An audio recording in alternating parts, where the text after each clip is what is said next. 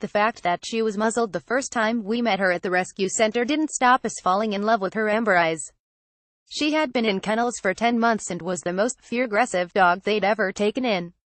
So we were aware of her limitations. She's a great indoors dog. Someone loved her once. We try not to think what she went through to become such a scared animal.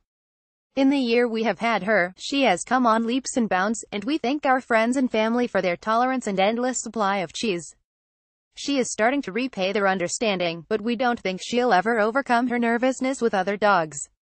Membership Event Guardian Weekend Live. We always do the sensible thing. She's always on a lead outside the house. We walk her at odd times. If the local park has a dog off the lead, we skirt around the edges and go elsewhere.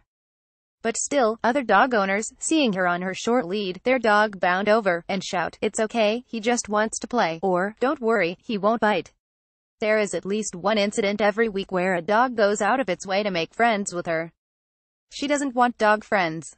It becomes a stressful incident for all involved, usually ending in, "Sorry, love," from the other owners, who can't recall their dog effectively, and then Scarper, embarrassed.